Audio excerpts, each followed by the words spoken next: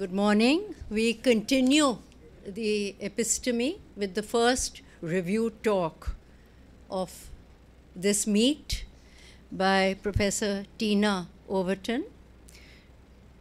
As the program says, she will be talking about problem solving, strategies, solutions, and successes.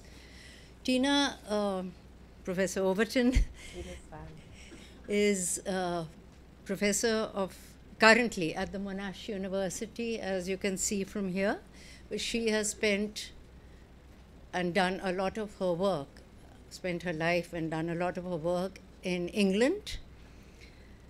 She also had a career in industry and the National Health Service, much maligned, I think, before joining the chemistry department at the university there.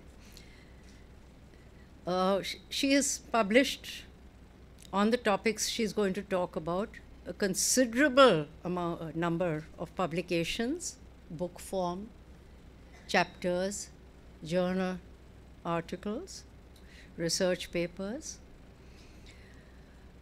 learning resources which have been adopted in many institutions, textbooks in inorganic chemistry, and skills development. She has been awarded, of course, as some of us do know, the Royal Society of Chemistry's Higher Education Teaching Award, the Tertiary Education Award, the Nihom Prize, and is a National Teaching Fellow and Senior Fellow of the Higher Education Academy. Professor Overton? Thank you. Please. Thank you very much. Well, good morning, everyone. Thank you for that lovely introduction. Very pleased to be here. And I'm going to talk to you this morning about problem solving, one of my particular passions when it comes to research and when it comes to working with undergraduate students. So I'm going to review some of the literature for you, particularly literature that has influenced my own work and influenced how I go about researching problem solving with our own undergraduates. And then I'm going to finish with a summary of some of our own published work that we've done primarily at the University of Hull in the UK and latterly at Monash University in Australia. Okay, so I'm going to start by getting you to consider what is problem solving. So it's a term that we use quite widely, and we use it to describe a broad range of activities that we get our students to do. So I think it's just worth looking at definitions of problem solving from the literature. So Wheatley describes it as problem solving is what you do when you don't know what to do. So that very simple definition I think is a very useful one. And for me, it tells me that many of the activities that we ask our own students to do and we call problem solving are not problem solving at all, because students know what to do. They know what's expected of them. So those are exercises rather than problems. So Hayes defined it as whenever there's a gap between where you are now and where you want to be, and you don't know how to find a way across that gap, you have a problem. I think that's a very useful definition. So we're taking students into the realm of the unknown. We give them something to do. We know where we want them to get to, and they don't know how to get there. So that's more of a problem.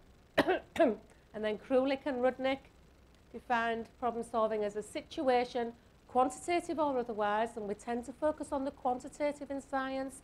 I think we should be getting students to think more qualitatively as well, that confronts an individual or group of individuals that requires resolution and for which the individuals see no apparent or obvious means or path to obtaining a solution. So that's basically the same as the Hayes definition. You know where you are, you know where you want to get to, and it's not obvious how you get there, whether you're working individually or in a team.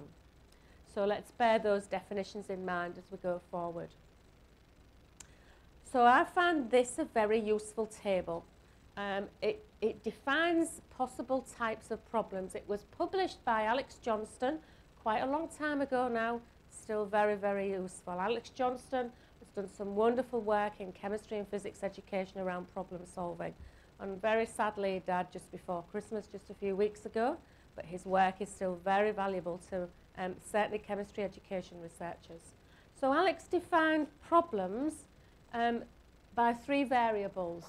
whether you give the students the data or whether the data is incomplete, whether the method that the students have to use to solve the problem is familiar to them or unfamiliar to them, so whether they use a known method or develop their own method, and whether the outcomes are given or open, so whether there's a single correct answer that you're looking for or whether the answer is a bit more open. All right? So if we use these, so it starts with, from the top, give them all the data, they use a familiar method, there's a single correct answer. Our undergraduates are very familiar with those sorts of problems. Those are what we would define as algorithmic problems. I'm more interested in the problems at the bottom of this table, where data would be incomplete. You don't give students all the data they need. Or maybe you give your students lots of data and they only need a subset of it. Unfamiliar methods, so students have got to develop a strategy for themselves. And a more open or less defined outcome, so there isn't a single correct answer.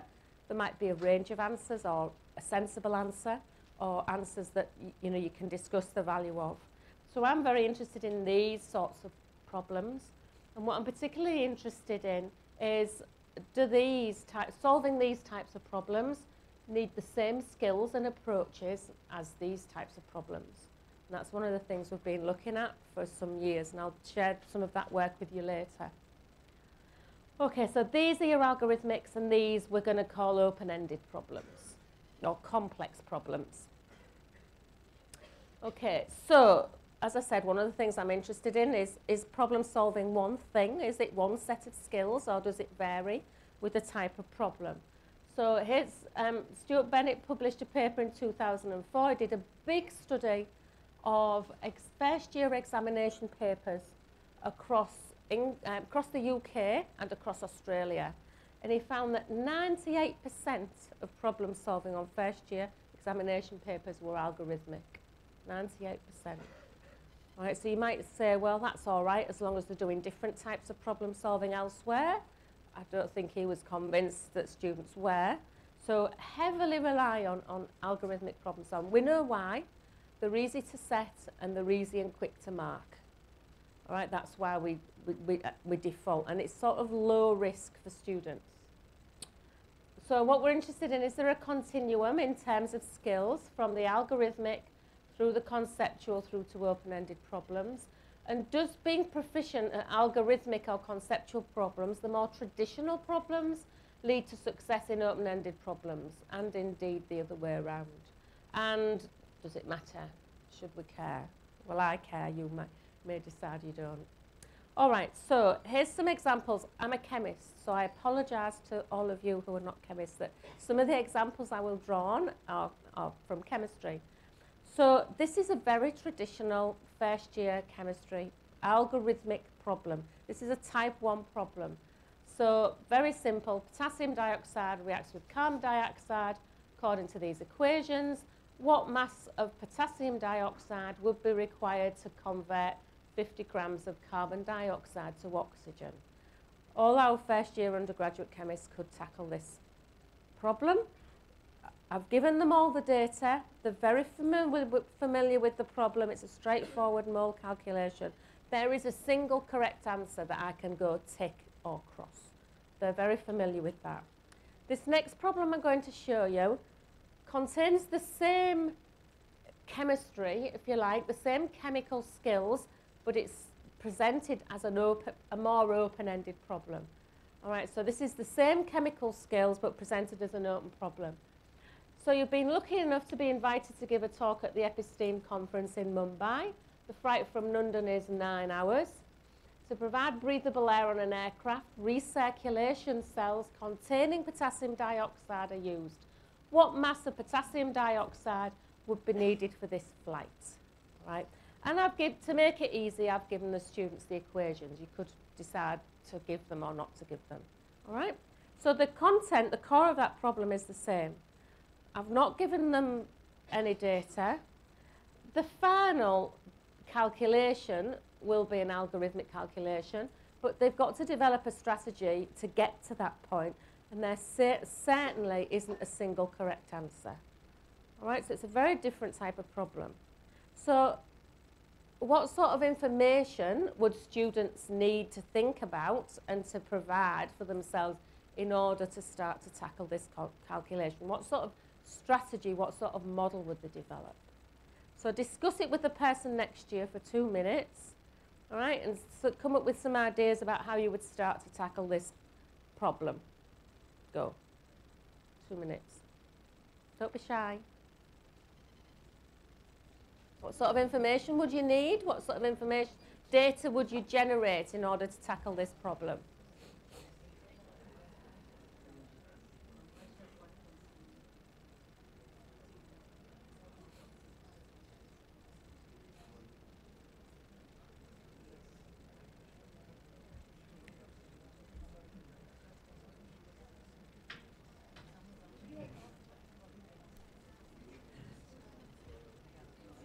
Thank you, sir. Do you have a question?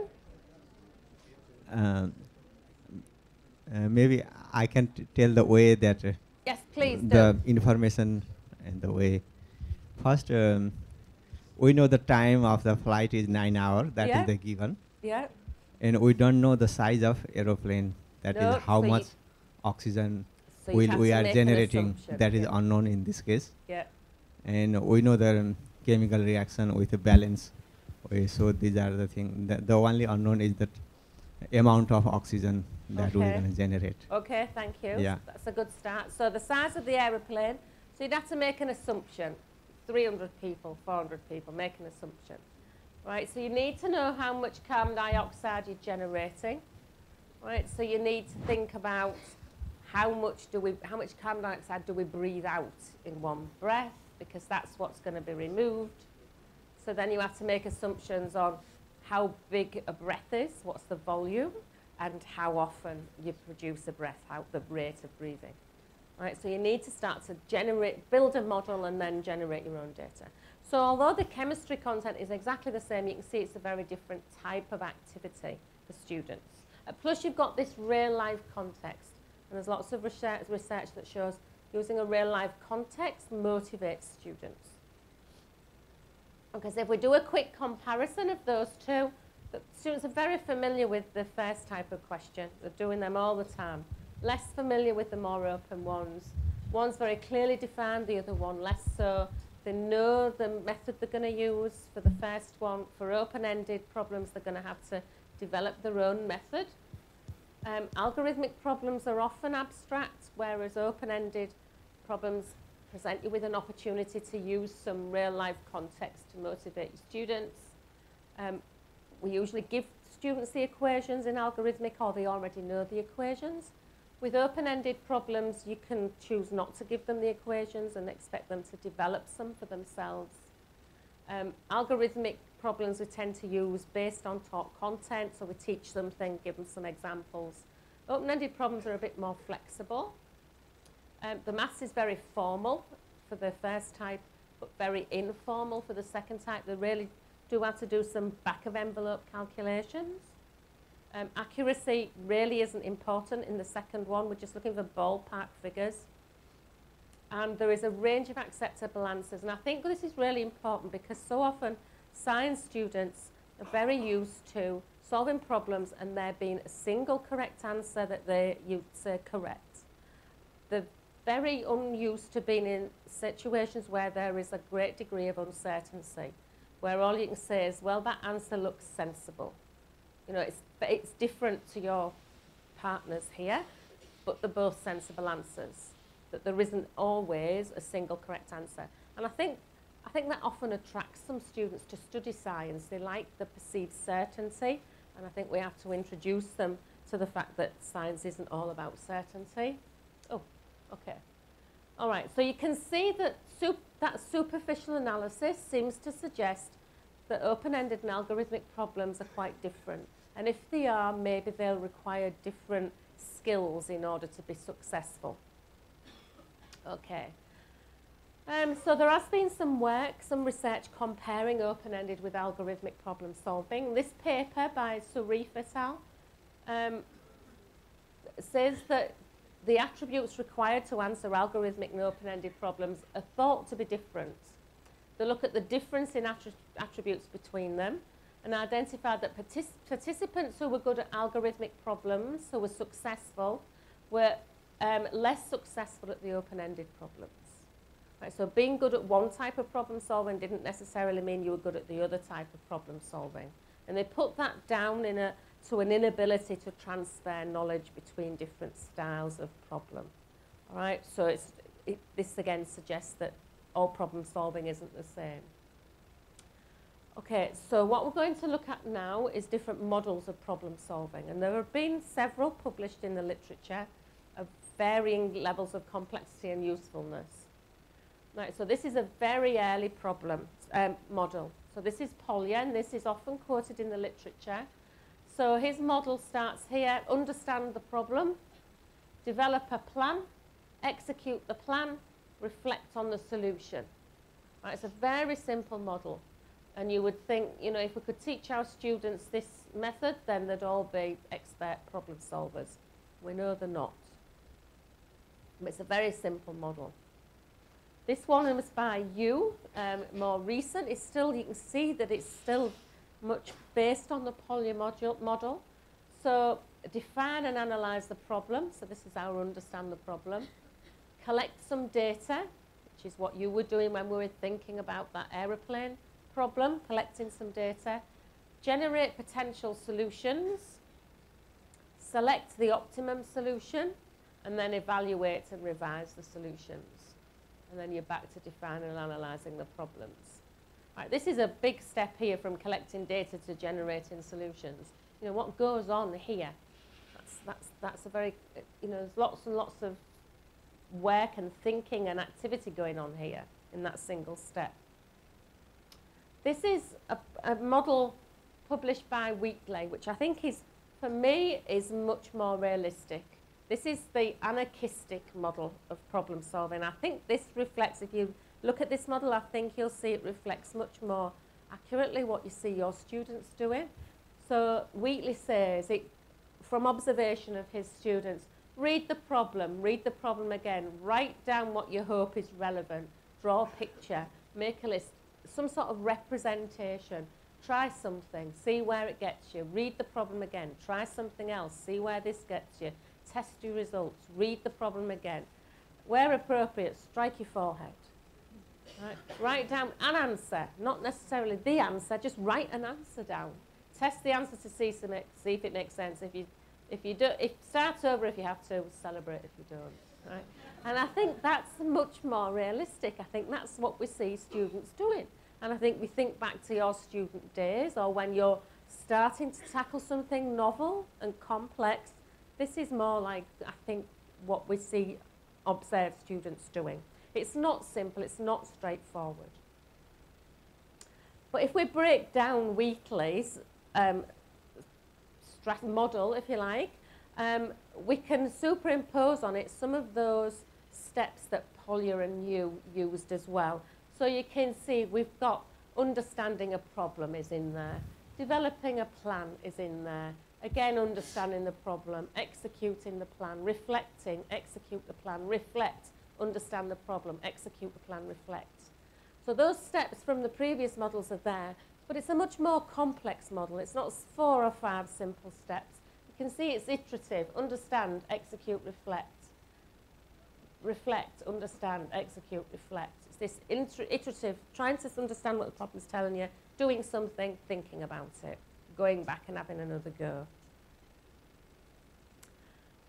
Okay, but George Bowden has said that a big part of problem solving was gradually exploring or playing with the question, particularly when it's a complex question. Reading the problem, noting relevant information.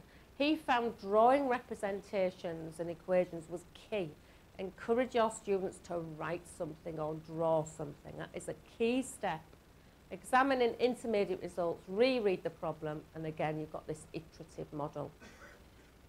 Right, George Bowden also says, it is possible to construct a unified theory of problem solving.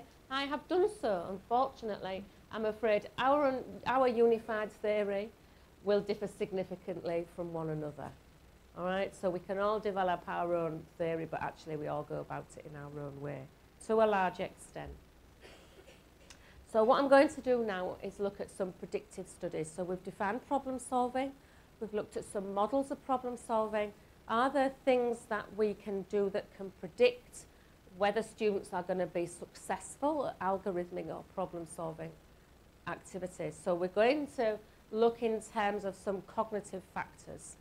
All right, so the cognitive factors that you can measure quite easily with a paper and pen test in about 20 minutes and get a number for your students, and then you can correlate that with their performance in a range of things, but problem solving is one of them. And so there are 3 main cognitive factors that have been used in predictive studies in problem solving in science, in undergraduate science. Okay, so the first of these is working memory, and I'm sure that's something that most of you are familiar with. So this is the information, excuse me, this is the information processing model. Okay, so this diagram represents what's going in our heads when we're solving problems or doing anything really. So this is the outside world, all right, events, instruction, things that's happening. It enters our consciousness through attention. We pay attention to it and it enters our consciousness. That information then passes into the working memory space, and that's where we interpret, rearrange, compare and process information. Once we've processed it, we might produce a response, i.e. an answer, solution to a problem. And that information then passes into the long-term memory where it's stored and linked with other information. And then when you're presented with a new situation, you can retrieve information from the long-term memory into the working memory space in order to use it. Right? All this is influenced by something called the perception filter, which links our long-term memory to what we take in. And that perception filter is really about what our prior knowledge is, what our prior experience is, what our attitudes are. So this is about what we know and who we are, really. So this is what we're going to focus on, this working memory space. Right, so this leads us to cognitive load theory. And cognitive load theory says that our working memory can hold between 5 and 9 discrete pieces of information and can process those pieces of information. That if we present students with very complex tasks, that leaves little room for processing. All right? The experts can handle complex information much more effectively than novices. So in chemistry, for instance, this is a benzene ring. It's one piece of information for a chemist. For a novice student, and maybe some of you are not chemists, they will see a benzene ring as 6 carbon atoms, 6 hydrogen atoms, alternating double and single bonds. If you see in a benzene ring like that, it takes up much more space in your working memory than if you're seeing it as a single entity. Right, so this is called chunking. We take complex pieces of information and collapse it into one. So your telephone number, you don't remember as 11 discrete numbers, you remember it as one piece of information, because familiarity with it has enabled you to chunk it as one piece of information. Experts also use schema. So schema are when you become familiar with a type of problem, you set up little mental subroutines that collapse together several steps into one step cognitively anyway. Right? So cognitive load theory has a massive impact on performance in problem solving. All right, so, hang on, let me just, yeah, okay. So this is Alex Johnston again. So this is the number, this plots the number of steps in a problem. And he did this study across chemistry and physics as well. So the number of steps in a problem that you're given to your students. And this is the score, problem solving score. So you can see that along here, when you get up to about five steps, students are getting about 90%. Right, so you're not overloading them. They're handling 5 bits of information, they're very successful. And we might expect that as the load in the number of steps increases, we might expect, Alex expected to see a gradual decrease in performance. Right, makes sense. What he actually found was once you get to 5 or 6 pieces of information or thought steps, there is a threshold, and the student performance just drops like a brick off this threshold. And you can see once your number of thought steps is higher, students are really not performing at all. So what you've got to be careful is when you set a problem, you have to be careful of whether you are measuring students' problem-solving abilities or the complexity of your problem, right? Because if you're setting a problem that's down here or somewhere, you're not measuring students' ability, we're measuring the working memory capacity, all right? So you need to be aware of that when you're setting problems.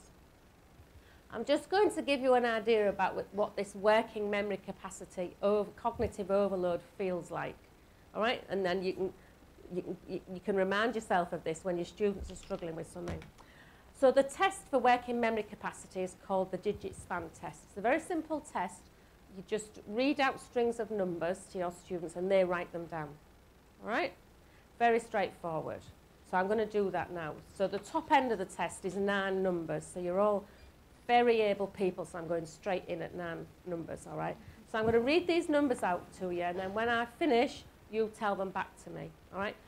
No writing them down, this is all okay, right? No cheating, right? Are we ready? 2, 5, 9, 7, 1, 3, 6, 8, 4.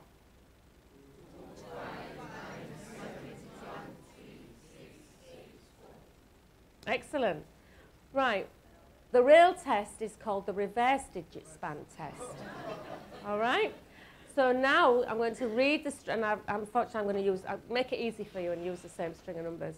When I finish, I want you to reverse them in your head and then tell them back to me.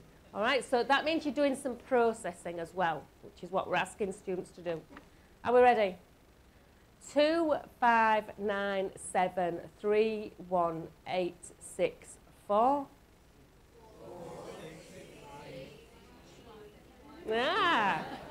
All right, so you got up to about 7 or 8 first time. You got up to about 4 or 5 second time.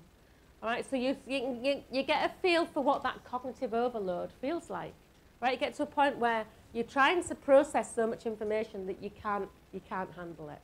All right, so that's what it feels like if you overload your students. And we do it in lots of situations. We do it in problem solving. We do it in laboratories particularly. You know, students go in the lab, there's new equipment, there's a new lab manual, they're working with somebody new, they don't know where anything is, and then they're having to perform this complex experiment as well. Complete cognitive overload for a lot of them. All right. A closely related construct is called M-capacity, the mental attentional energy available for a particular task.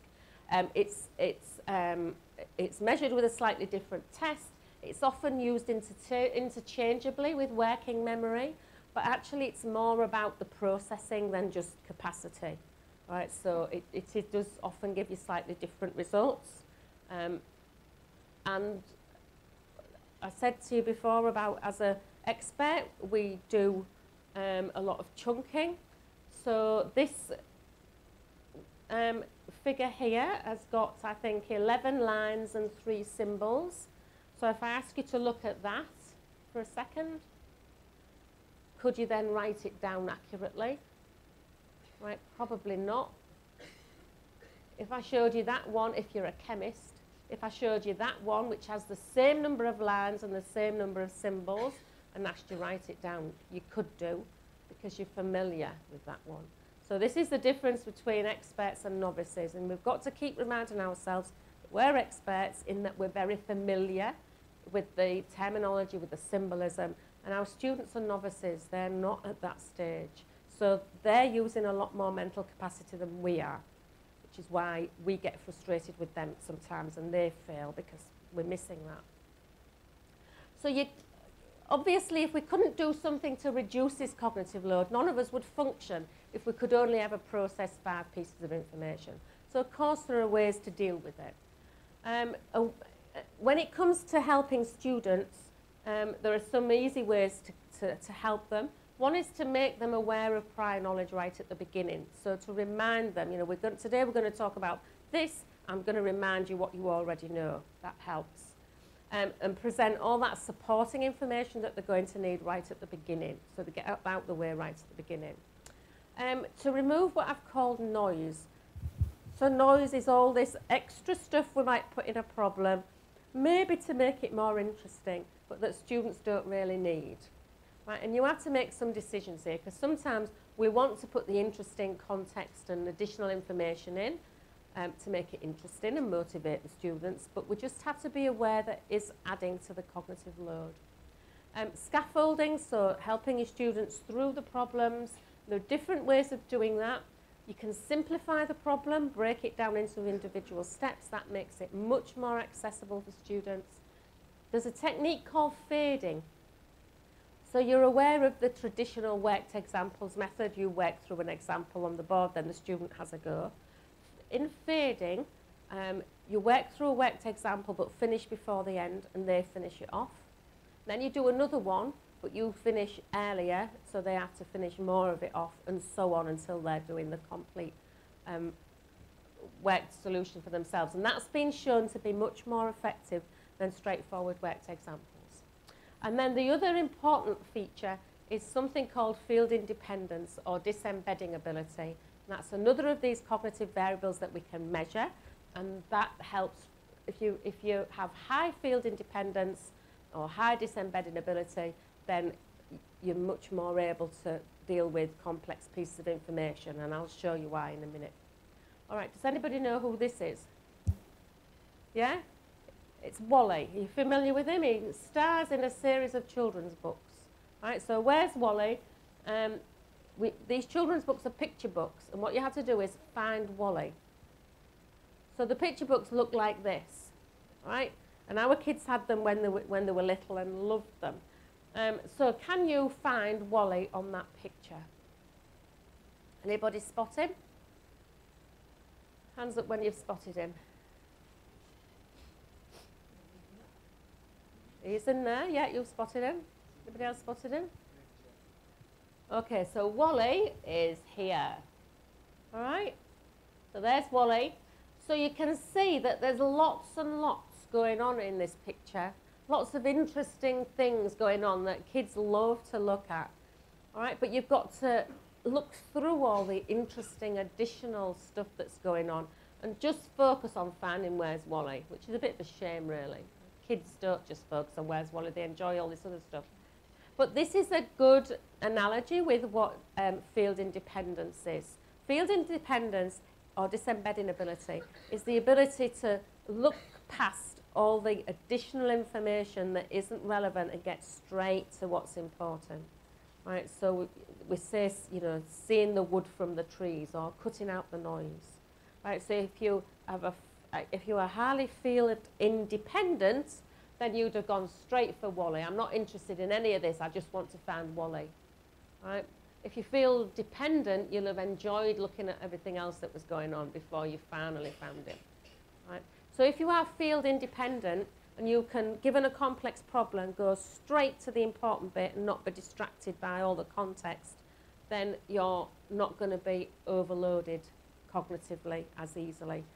Right? So if you had a low working memory but were highly field independent, that would help the low working memory.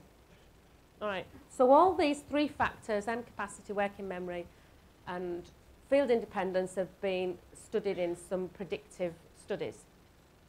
So Johnston and Sapalis both found a correlation between working memory capacity and problem-solving ability. So that was that graph, Johnston's, that was that graph I showed you. We also found a correlation between M capacity and disembedding ability in algorithmic problem solving. Okay, and Sapalis also found working memory overload was more marked in field-dependent subjects, which is not surprising. So if you feel dependent, you can't pick out the important bits of information. Therefore, your working memory is going to become overloaded more easily. All right. Okay, so here's a study we published a while ago. So there were those predictive studies that had been done on traditional problems, algorithmic problems, sort of thing that we used to seeing students do. We wanted to look at open-ended problems to see if there were any differences. So our first study, we had a couple of hundred first-year undergraduates. We had their scores on algorithmic problem solving. They did some open-ended problems, and we measured M capacity, working memory, and field independence. And we also did attitudes questionnaires. Their attitude questionnaires told us that they found open-ended problems much more challenging, but much more enjoyable. So they enjoyed doing them. All right, so what we found was, same as the Johnston and Tsapalis studies, we found a correlation between M capacity and problem-solving scores in algorithmic problem solving. We also looked at overall degree scores, the overall scores that students were getting on their degree program, and we found a correlation between problem-solving scores and overall degree averages. For open-ended, we saw the same correlation between M capacity and problem solving. We also saw correlation between field independence and problem solving, but no correlation with degree results, which for me says that these things are definitely different.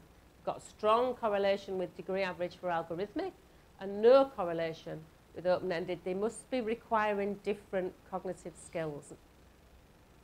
Here's the lack of correlation with open-ended problem solving. I don't think any of us would be happy drawing a straight line through there. But here's the algorithmic one. And with our entire study, this is the strongest correlation we found. All right.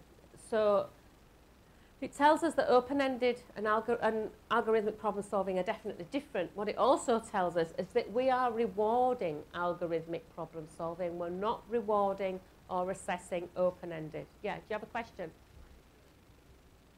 Sorry, can't hear you. I think the microphone's come in. Oh, the axis. Sorry, this axis is the just a clarification. What do you mean by degree score? The degree score is that over their entire undergraduate chemistry degree, at the end of the degree or at the end of the year, they get a percentage score. Or you mean like so exams? Yeah, all their exams, all their assessment, everything they do on their degree, they get a year average. So this is degree score, and this is the score on their problems, on the open-ended the algorithmic problems. Right. So that was quite alarming, really. But it did suggest to us that these were different types of problems. So I was lucky enough to work with Helen St. Clair Thompson, who was a psychologist, who knew much more about working memory and M capacity than I did. And she had some tests that evaluated the different components of working memory. So it's not a single thing, it's got different components. The central executive is about attention. The phonological loop is really about sort of oral reasoning, and the visuospatial sketchpad is really about visual reasoning, drawing representations and that type of thing. So we had another study, about 100 students. They each solved some open-ended problems, and we measured these three cognitive features. Okay, so what we found was the score on the counting recall test that measures working memory was the best predictor of algorithmic problem-solving scores, right? And predicted previous chemistry grades. So again, we're rewarding algorithmic problem solving. The scores on the figural intersection test and the backwards digit recall, which measure M capacity and higher order skills, were best predictors of open-ended problem solving. So these measure mental capacity processing information, which is a higher order skill. So we found the lower order cognitive skills were good predictors of algorithmic problem solving, and the higher order cognitive skills were the best predictors of open-ended problem solving. So if you're not developing higher order cognitive skills, you're not going to be successful in open-ended problem solving.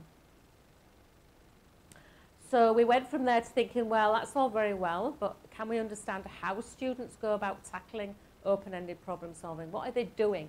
How do we define success? And can we help students develop strategies and approaches that will help them? So I'll speed up a bit. This was a qualitative study. So we got individuals to solve 3 open-ended problems. We used a think aloud protocol. So we used a live scribe digital pen to capture what they were writing and what they were saying. We transcribed those, looked for emerging themes, and did inter-rate and reliability. These are some examples of the problems we used. Every student did how many toilets are needed at a musical festival, which was supposed to be a science-free example to get them into it. What is the mass of the atmosphere? We had different students from different STEM disciplines. We used that one with the chemists and physicists, how much carbon dioxide is produced during a marathon. I think that we gave that to our sports scientists and biologists. So they all had 3 problems which were relevant to their discipline. They all found this one the most difficult. They found the science ones much easier than the one we thought was the easy warm-up one. All right, so we identified 9 themes when we looked at we were looking at what they were actually doing, what approaches they were using. So the themes we identified were identifying information needed, making approximations and estimations, using using numbers basically, evaluation, using a logical and scientific approach, identifying and framing the problem, developing a strategy, not being distracted by the details of the problem, and confidence and lack of confusion. And for each of these themes, we saw positive and negative, so students who were unable to identify the information needed, as well as students who were successfully doing it. So we gave each code a positive and a negative one. Right? So then we went back and we coded up each individual. Right, so those are just some examples. So here's a couple of individuals that we've coded. So these are the number of times that this student did each of these, exhibited each of these approaches. And we gave a percentage to each one, and then we took the highest percentage codes for each individual. And then for each discipline, so this gave us a lot of detailed information, but it wasn't really very easy to get a handle on. It wasn't very easy to visualize what was going on. So and we also saw for all students these confidence. It's not really an approach, it's more of a behaviour really, but a lack of confidence and exhibiting confusion. So what we did was bring all the individuals' results together for each discipline, and we've exhibited them as radar diagrams. So this is for our chemistry undergraduates.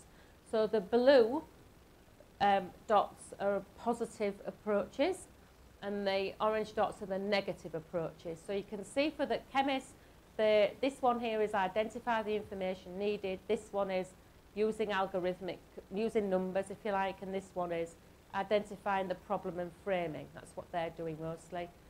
This one is confusion. All right, if we look at the physicists, very similar shape.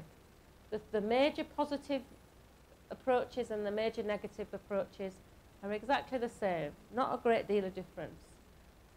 We also, there's the physicists again, we also had some interdisciplinary science students. Now these are students at a university, the University of Leicester actually, and it's an interdisciplinary program, and it is delivered entirely by problem-based learning. It's a really interesting program. So we expected these guys to be really good at this sort of thing, and they're really not very much different.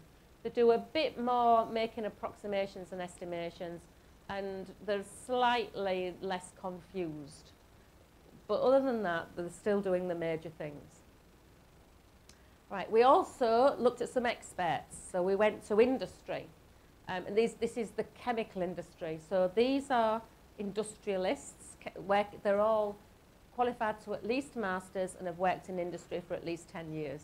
And you can see that these look pretty much the same as the undergraduates. Right, still showing some confusion. Right, and still the 3 major approaches: identifying the information, using numbers, identifying the problem. These are the odd group. These are academics. And you can see these are quite different. They don't need to identify the information needed as much. They still use algorithms and numbers, and they don't identify and frame as much, but they're doing more evaluation.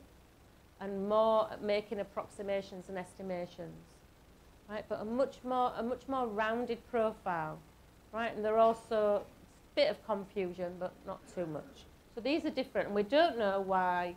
We don't know whether this is because academics are an odd, self-selecting bunch of people, or whether it's the training and the way we think as academics. We don't know that yet. All right, and then it got interesting. We went to the life sciences, and these were completely different. Here's psychology. Look at this. So lots and lots of negative approaches, lots of confusion, really not doing those things that the physical scientists did at all. Much more rounded profile. Same with the sports rehabilitation students. You know, lots and more negative approaches. So what about the quality of solutions? What was their success? We used a traffic lighting method. So we gave a really poor, we defined red, amber and green, but basically red was very poor, amber was so-so, green was a really good solution.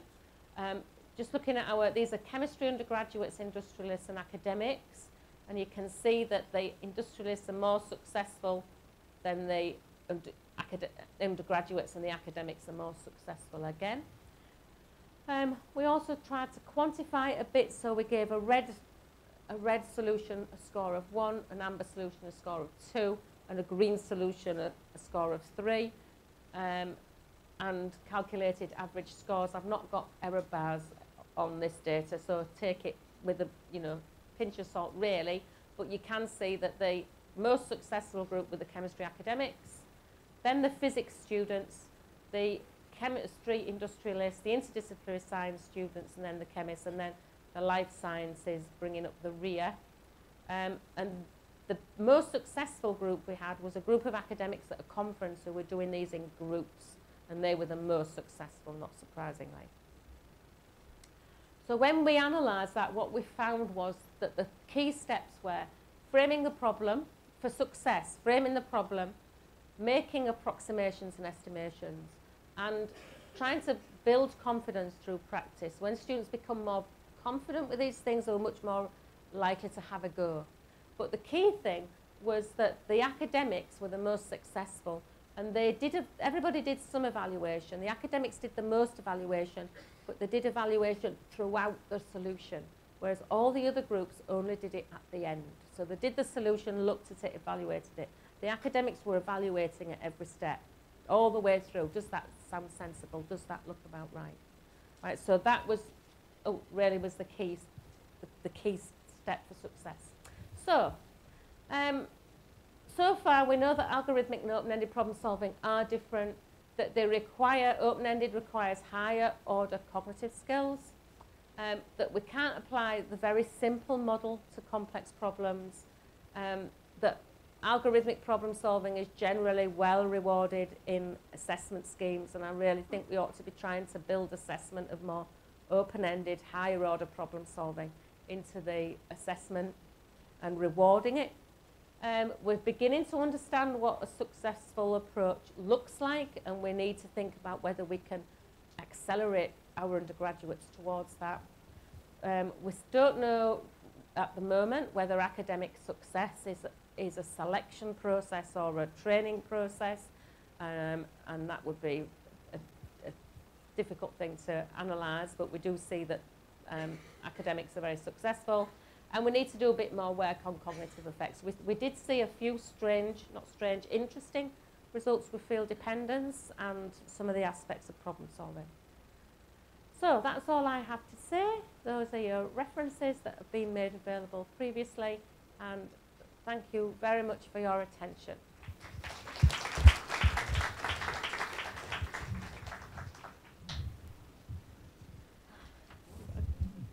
I'll stay.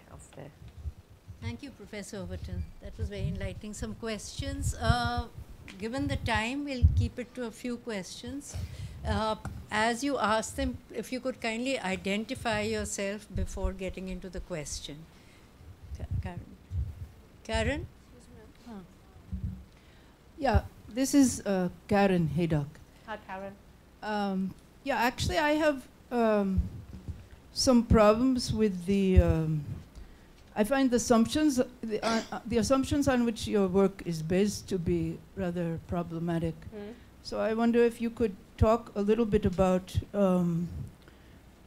how people have challenged the whole idea of cognitive overload theory, and what is actually the evidence that there are some universal laws of development that are based on the cognitive structure of the mind. For example, I know Anna Stetsenko and other people have challenged this. When you were talking about Alice, Wallace finding Alice, for example, you mentioned that children have to learn not to be distracted by the confusion and by the very interesting parts of the picture. Well, this implies what I'm trying to get at is that actually there's some dangers in this kind of thinking, that there's some, it reminds me of these arguments about IQ and genetic determinacy and trying to measure mental capacity. And these are very problematic. As we know, they can even result in teachers thinking that children's learning is genetically limited, and therefore they don't even have to try to teach these children. It almost sounds like what you're trying to measure when you're measuring this cognitive overload is actually just whether students are able to put everything else out of their mind and concentrate upon the question which the teacher is asking, rather than themselves asking questions. No. And let me just finish, almost done. And so actually it results in kind of a imposition of prejudice and categorization and sifting of students. And the assumption that some problems are inherently too difficult for some students. So the danger is that we're actually teaching students to conform and concentrate on the questions that are given, instead of deviating off this path and asking their own questions, which is maybe actually what they're doing when they're not quick enough at telling you what calculating what the reverse order of a set of numbers is. Maybe they are actually having thinking in another direction and realizing that this is a stupid question to ask. So are we actually turning students into robots, or are we, and are we ignoring the different social, political, economic, cultural, hierarchical differences between people that could actually be giving the results you showed? Could I take two more and then you do, or you want to answer? Shall I answer that one first? Because I won't remember the question. Okay. No, we're not trying to. I'm certainly not interested in trying to turn students into robots, or ignoring other social whatever features. I see all my students as individuals, but I think there's plenty of evidence that cognitive load is a real challenge that students meet, and I think it's helpful for academics to be aware that everything we ask students to do, there is some inherent load in there, as well as the intellectual and content challenge. There are other features in there, and I just want academics to be aware of that. Well, there's lots of evidence in I've shown you Alex Johnston's work. It, for me, is quite compelling evidence. That doesn't mean that every student, we can measure their working. I don't measure my students' working memory except in these studies. But, if we do have students with lower working memories than others, then that is going to affect their performance. But there are certainly ways around it, and we know there are ways around it, and there are plenty of papers in the literature, Rankles and others, on how you can reduce cognitive load to enable students to access the material that you're giving them, access the problems that you're giving with them, and to give advice on how you can help scaffold your students through them. Okay, 3 questions. Jayeshi, sorry, I have to take, please. 1, 2, and Jayeshi, 3. Hi, I'm Ashud. I work here at HBCSE. So my understanding is that there is substantial evidence that if students solve problems in small groups, like 3 or 4 students, Yeah. some of the things that you mentioned, the Yeah. gains are much more, I mean, attained, not just the content understanding or the problem solving skills, but a lot more than that, like scientific practice skills, like argumentation, Absolutely, construction of explanation.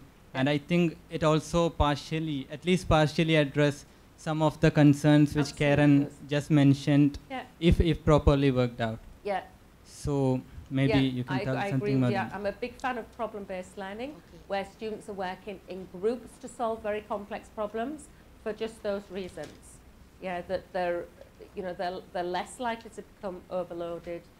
The collaborative learning that they do together is very beneficial for them, and they make much better progress. Yeah.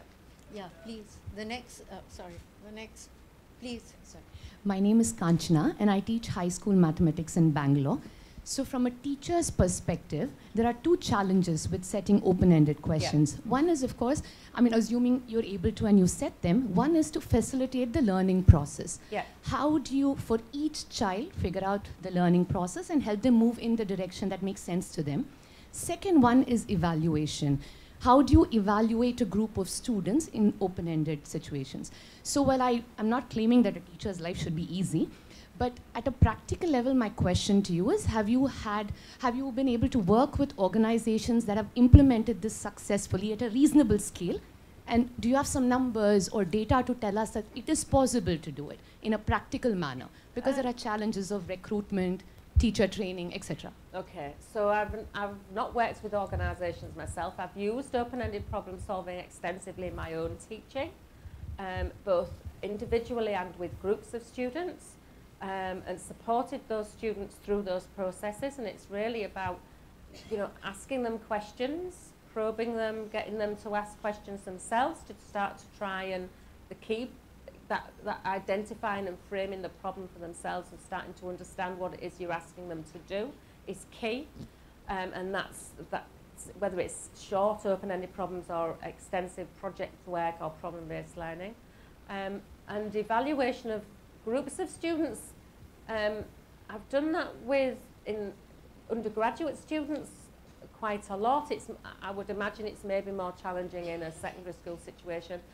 Peer assessment works very well in tertiary level, so getting students to evaluate each other's performance and each other's contribution to reaching that solution. And I think if you have a dialogue with your students before you start, and they understand how you're going to evaluate it, and you discuss with them the criteria that you're going to use, so they have a good understanding, then they're very able to evaluate each other's performance and contributions.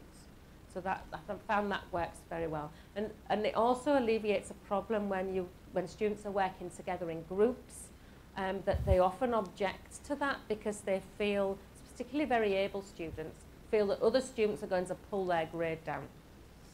So using some form of peer assessment often helps ameliorate those worries for students. Jayashree, please. I was trying to understand, you had basically 3 kinds of studies that you did, and in the first one you used M capacity as a measure which you correlated with problem solving. In the second one you used working memory and then the 3 components of working memory. And then the emergent themes part of it, I could not connect, to the M capacity and working memory. So what was the kind of thread which ran through this? How did you go from one to the other? What's the connection? I suppose the thread was this difference between algorithmic and open problem solving, and we were really interested in how students set about doing open-ended problem solving. So the quantitative studies really built on previous studies to see if there was a difference between algorithmic and open-ended, and we found that indeed there was. And then that led us to look in more detail about, well, what are students actually doing when they're solving these open-ended problems, and which steps in that those approaches are the ones that are likely to lead to success. But why did you go from M capacity to working memory and to your final formulation in which neither of these occur? Well, in the first study we did working memory, M capacity and field independence. And then in the second one it was the 3 components of working memory. And then the last one really was just a qualitative, it grew out of the previous studies, but there wasn't a strong, that's not true. We also measured field independence, and there is some indication that high field independence correlates with some of the approaches that we're seeing, but we've not really had a big enough sample for that yet. Okay. So thank you very much, Professor Overton. We shall end this session with a lot of thought. I'm sure there are more questions, but we can carry them on over lunch later after the next session. Professor Overton.